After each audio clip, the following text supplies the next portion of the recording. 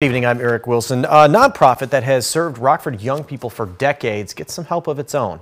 Rockford City Council members recently okayed the upgrades.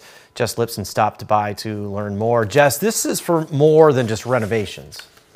Eric, there's also help for the group's programming. Comprehensive Community Solutions Executive Director says the repairs are important, but he points out the bigger picture is about creating an environment where young people can thrive and build their future.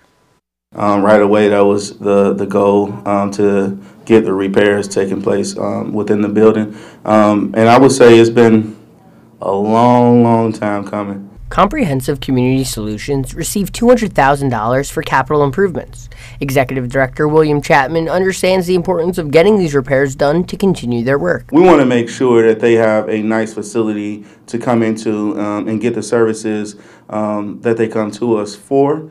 And in receiving those services, they're receiving those services in a place that feels like home. CCS has been in the community for more than 30 years and at the location on South Main Street for over 20 years.